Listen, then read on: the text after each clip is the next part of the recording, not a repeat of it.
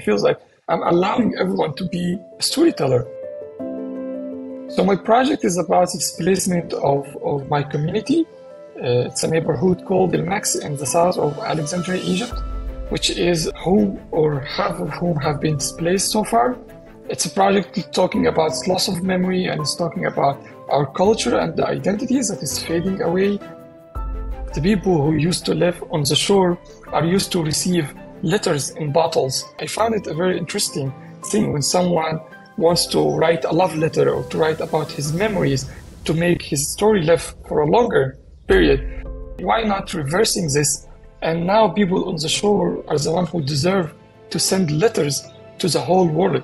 And it was so beautiful photographing people based on the letter itself. When we were creating the interactive website, I thought how to bring people also close to the community. Why not also to send letters to them?